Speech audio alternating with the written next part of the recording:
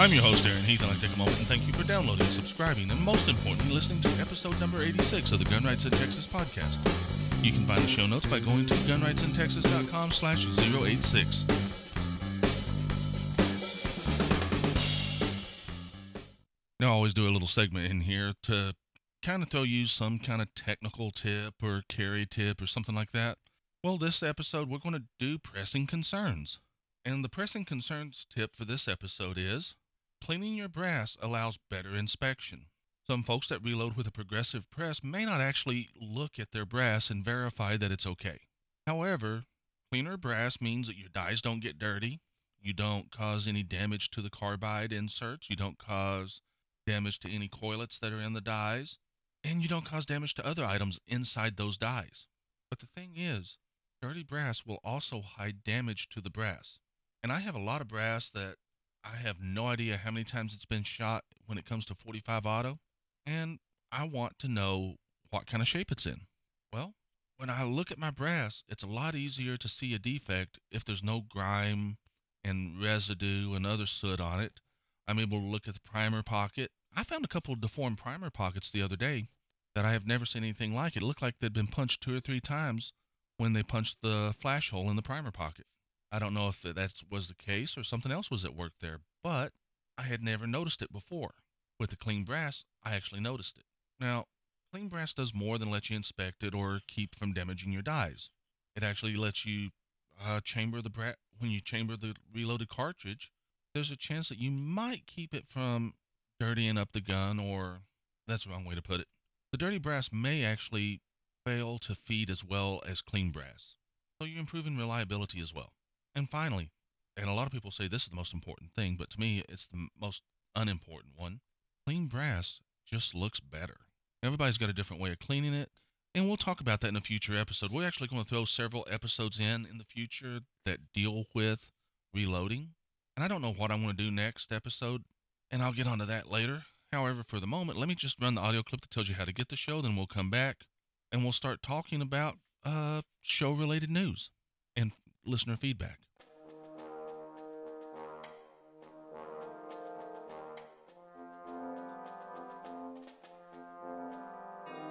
The Gun Rights in Texas podcast is available on iTunes, on Stitcher, on MyRolePlayer, YouTube, the website, and of course, in your favorite app using the RSS feed on the website. With all those options, there is no excuse for not subscribing. Links to all these can be found on every page of the website. Now, I really don't have that much in the way of show news. This episode, we're going to be reviewing the STI Lawman 5.0. I had hoped to get STI on the podcast, or a representative of STI on the podcast, so that we could discuss it, but I just haven't been able to make it happen. And part of this is my fault. I emailed them, they replied, but I didn't see the email reply that they sent because, well, my spam filter ate it. And I'm trying to refine my spam filter where it doesn't eat important emails or anything like that. But since the spam filter ate it and I missed their reply by a week or so, well, I haven't been able to reestablish contact with them and get it worked out. I still want to get them on. I want to talk about it. But that's something that'll have to happen later. It won't be part of this episode. Now, I also want to bring into play something that I'm kind of excited about. We got a great listener feedback, and let me open that up on the computer real quick. Okay, Daniel wrote in, and, okay. I just almost broke my mic boom there. I hate moving keyboards around. But anyways, Daniel wrote in, he wanted to know if this podcast has any intentions of changing how it will approach the 2017 legislative session, and how will this podcast deal with Charles Cotton's podcast during the legislative session. Well, the truth of the matter is both podcasts are going to be active during the 2017 legislative session. No two ways about it. The thing is, we will approach it differently. Charles will be approaching it from someone's position that is involved in the process, and I will approach it like I did in the 2015 session. Needless to say, I'm not worried. It's not like you have to listen to one and not the other. It's not. I see this a lot from people that think I killed Open Carry Texas little podcast they tried to get going. And the truth of the matter is, I had nothing to do with that. That was all on Open Carry Texas. A podcast, the how do you put this where nobody gets their feelings hurt and nobody misunderstands it? Okay, a podcast isn't your traditional show. You're not locked into a time slot. If you have a competitor that you're actually trying to compete for the same audience, it's not so much that you are going to take that audience away from them. You're just trying to get noticed. That's kind of why I got away from the live podcasting. When you get locked into a time frame and a set time when you're going to be on, that's when you start hurting yourself and possibly those that people might consider to be your competition. The way I see it, the way I see it with the podcast, you don't have competitors. Instead of competitors, you have cohorts. You have comrades. You have friends. You have people that, well, you're doing it different than they are, but you're both doing something for the same audience. And it doesn't hurt to throw out a shout out to another podcast, which covers Sarah's email. Why would I be throwing shout outs to Charles Cotton's podcast when we're competing? We're not competing. The truth of the matter is, we're both serving the same audience, and it serves my audience better for me to throw Charles Cotton's podcast out there. Excuse me. I'm not going to edit this because I am still suffering from this sinus mess. While I work, we had a whole bunch of flowers in the facility, and this was for Mother's Day, and my sinuses are almost at 50% of where they should be, and I'm still suffering, and it's over a week later. But anyways, I'm not competing with Charles. I'm not trying to compete with anybody else. I wasn't competing with Open Carry Texas and their little podcast. In a way, I almost wish they'd bring it back. I need the entertainment. I don't have any true comedy podcast to listen to right now that I like. And if Open Carry Texas threw theirs back out, then at least I would hear what they had to say. And I mean, I have to listen to theirs because it's in the same market as mine. And then I'd at least get my comedy quota. But moving on, I want to run the audio clip that tells you how to find the show on social media. Then I want to come back and we're going to launch into the STI Lawman review.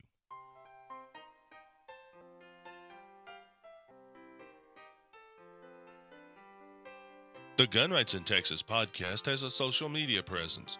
You can like it on Facebook, you can follow it on Twitter, you can circle it on Google+, and you can follow it on Instagram. With all those options, let's get social.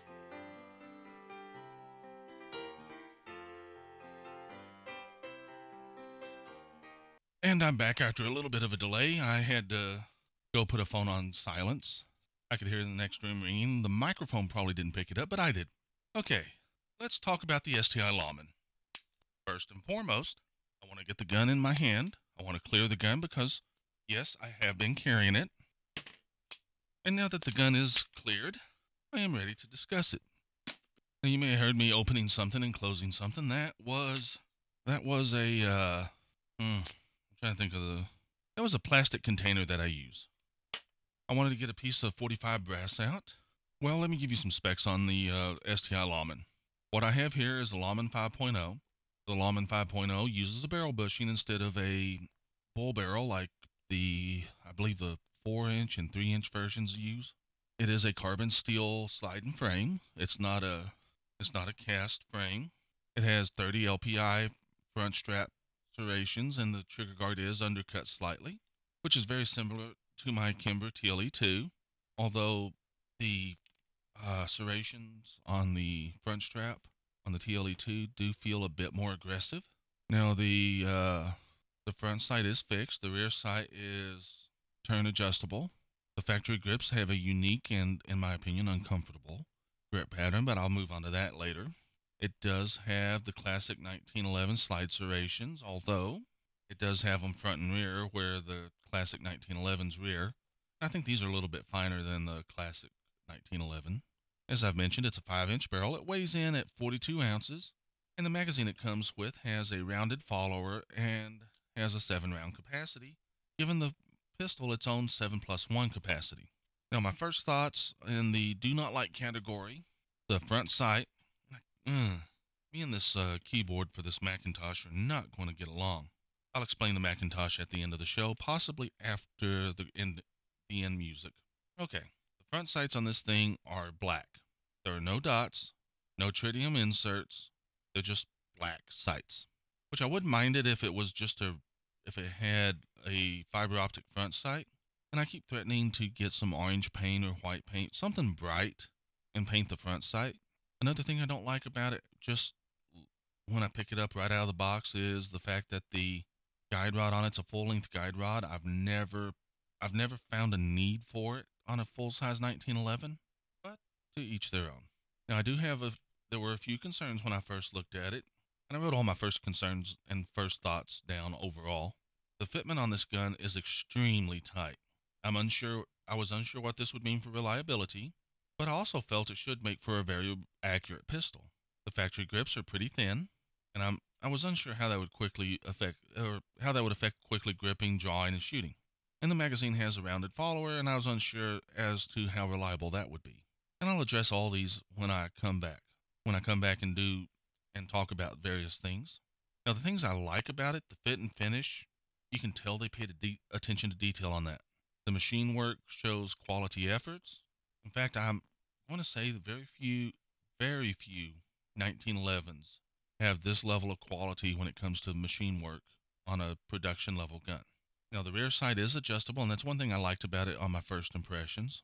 I just wish the rear sight had tritium inserts or the front sight along with the front sight, or if the front sight had been painted or had tritium inserts, or at least had a dot, something to make that front sight stand out.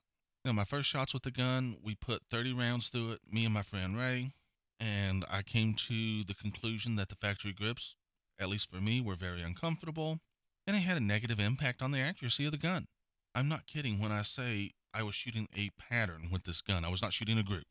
Now, the magazine, it functioned without issue in the first 30 rounds, and I lubed it just like the Kimber Custom TLE2 was prior to its first 1,000 round test before doing this, and it was no surprise, but for the first 30 rounds, the gun ran without an issue. Well, after those first 30 rounds, me and my buddy went home. We, he went to his place, I went home, I cleaned it, and I decided, you know, it'd be a good way to break this thing in. We could give it a 1,000 round challenge like the Kimber TLE2. So I took it down, I cleaned it just like I did the TLE2.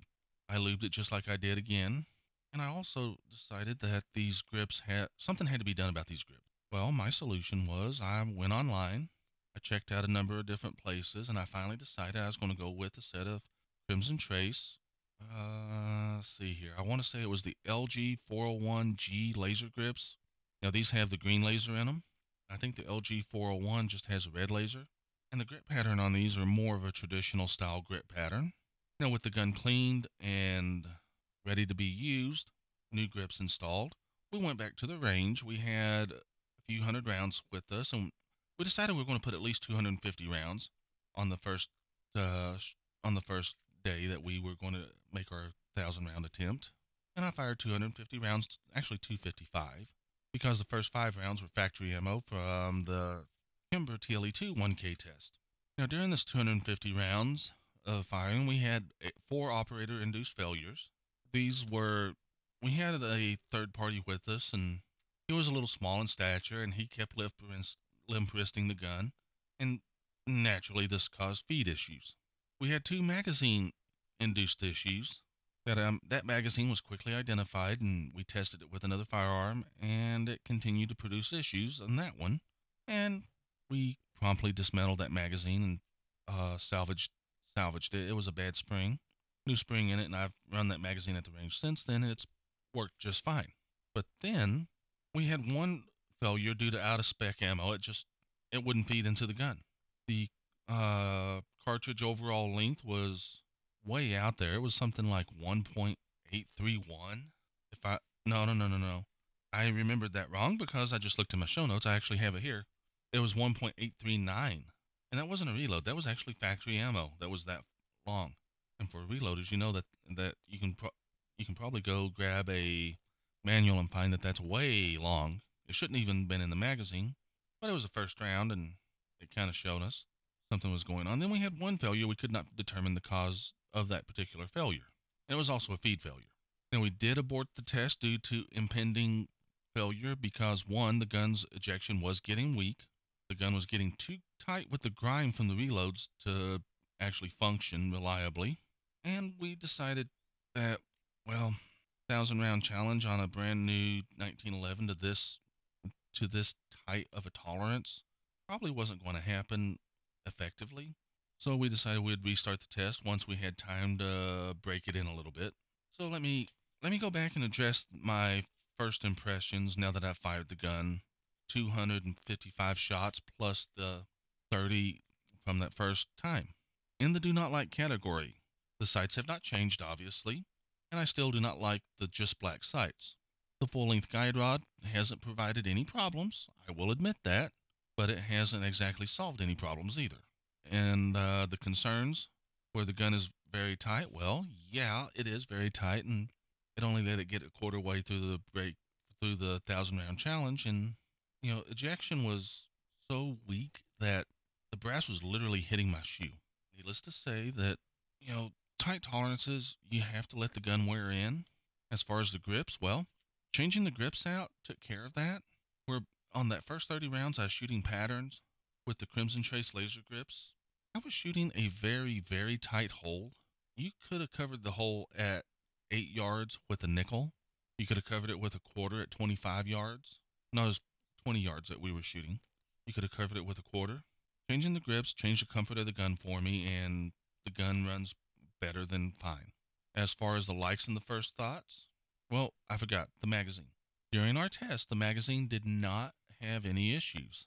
Needless to say, that particular magazine is definitely going to be used in the future should it prove itself to be continue to prove itself reliable.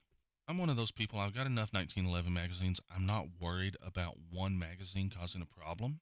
As far as my first thoughts on things that I liked, the fit and finish is still there. It's still uh, every bit as good as it was when I first got the gun.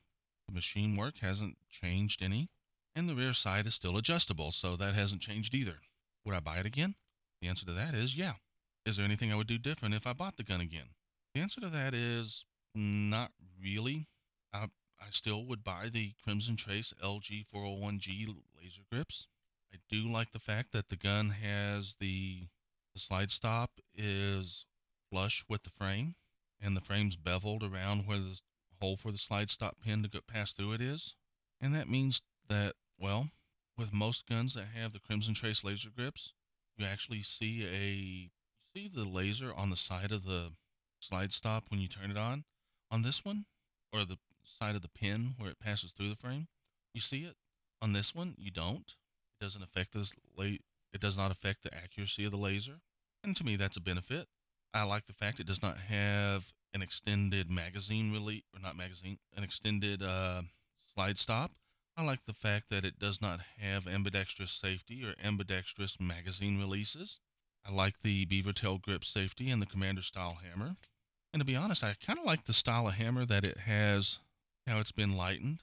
And normally I'm not a fan of these unique lightning for the triggers, but in this case I kind of like this one's.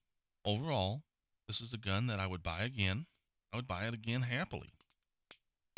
I would not put it through a 1,000 round challenge and without stopping and giving it a good break in beforehand. I didn't expect the gun to do well, to be honest with you, but I did not expect it to make it a quarter of the way through before it failed, and it didn't even fail. We could just tell failure was imminent.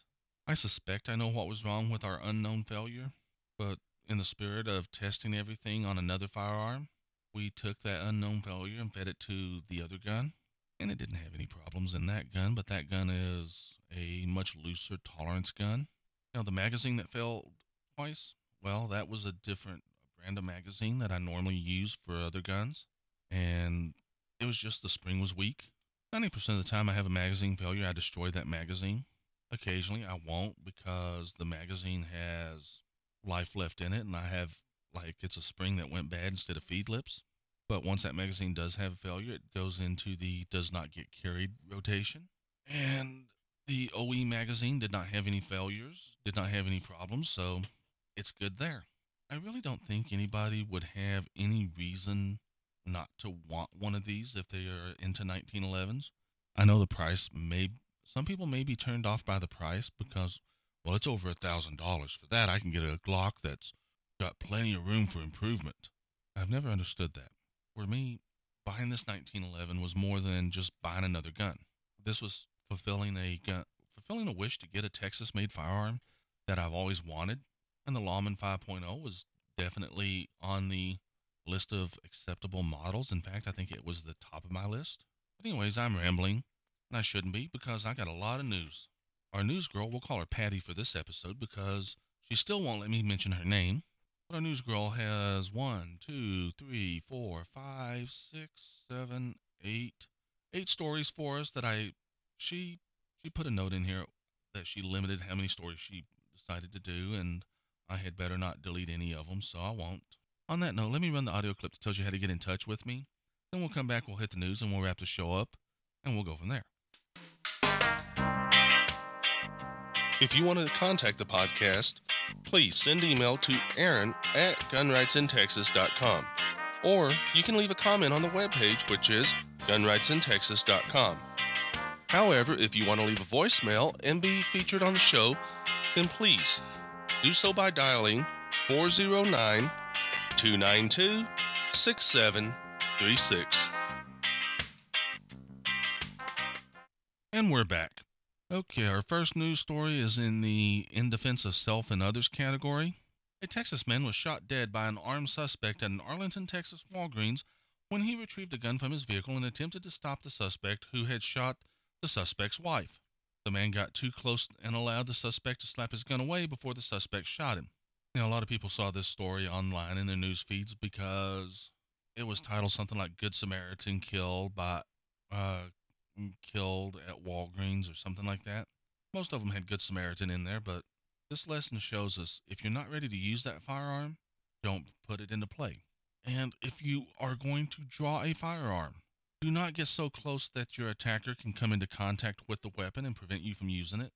Moving on, our second news story, which is also in the in defense of self and others category. I'm not sure why she put the first one in this category, but she did. A license holder with a concealed handgun shot and killed an armed robbery suspect who also had a gun. The incident occurred at the League City McDonald's drive-thru lane, and only the suspect was harmed according to reports. Now, the suspect drew the gun on the driver and the driver's child. The driver did have a license to carry, so, the suspect got what it had coming to him. Now, in our criminal activity category, we have an article. I thought we covered it last week, but apparently we didn't. An employee at Night Transportation was killed by a recently terminated employee who came into the faculty with a firearm. Now, the suspect killed himself as well, so that's how a lot of these always end, or how a lot of these end. And I'd also like to point out the suspect was armed with both a handgun and a shotgun, although he only used the shotgun. Moving on to Northwest Houston, 2 men were killed in what appears to be a drug rip-off attempt. The incident has been described as a gunfight with between 10 and 20 shots fired by 3 suspects. Police did not report any of the shooters were legally licensed to carry handguns either. Now, reading the article, my understanding was the first suspect was in his vehicle, and a vehicle with 3 suspects pulled up, blocked him in. 2 of the suspects got out of the second vehicle, and the gunfight broke out between suspect 1 that was in his own vehicle, as well as suspects 2 and 3 who had gotten out of vehicle number 2. Moving on, we have a story where 2 Ellis County Sheriff's deputies have been arrested by the Texas DPS for theft from their evidence room. And this would be the deputy's evidence room and not the DPS evidence room. Among items reportedly stolen from evidence were firearms.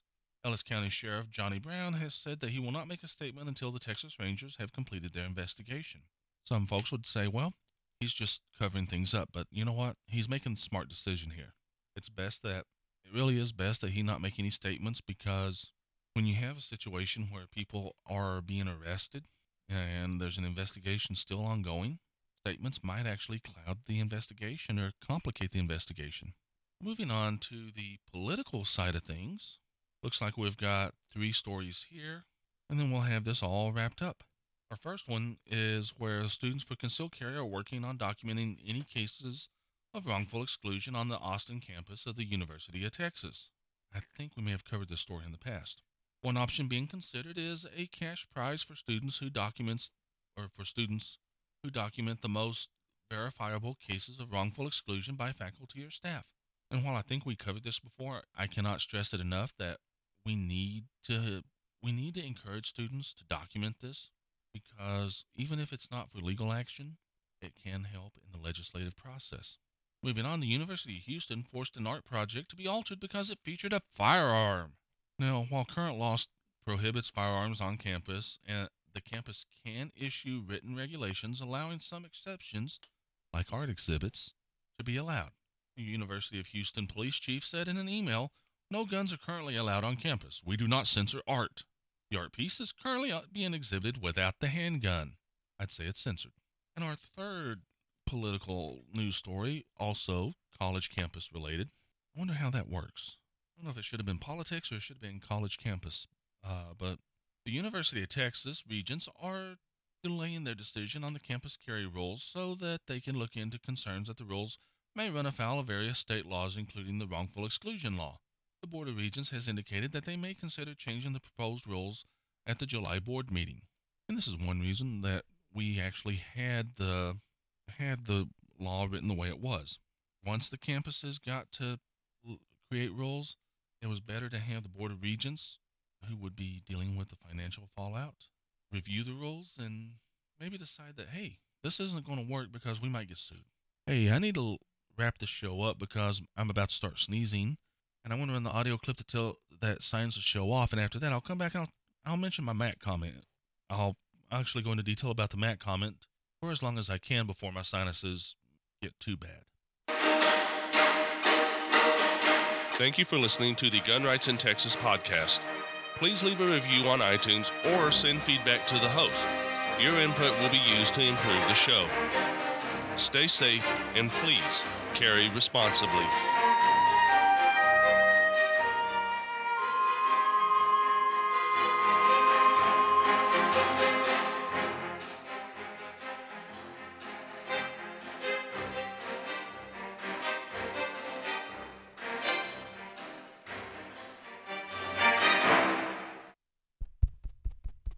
Hey, is this thing still on?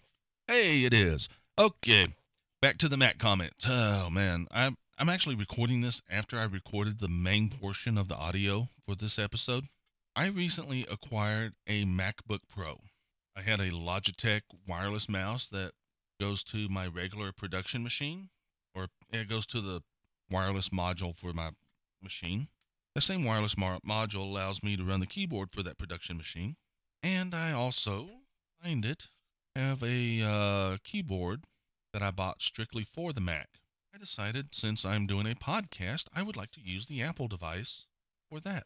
You may be wondering why would I use an Apple device, since those that know me already know that I'm kind of a anti-Mac person. Well, I have a use for a device that is of this nature that I have to, well, in all honesty, I don't have any options for PC-based systems, whether they're Windows or Linux-based, to do what I need. I got to have a Mac OS system to do something that I'm wanting to work on for a project. Well, the opportunity presented itself. I took it, and I bought I didn't buy the Mac. I traded for it. But I got the Mac. I got it set up. I've been using it a little bit, and I decided to use it for the podcast. A few less wires to store about the desk. So I've got this wireless keyboard for it that I just tossed to the side a moment ago. And I also tossed it to the side when I was using when I was doing the main body of the episode. And I got the wireless mouse because I really hate trackpads. But overall, when I get this project done, I'll kind of share it with people here if I ever get around to it. But part of that project is I really want to learn how to write.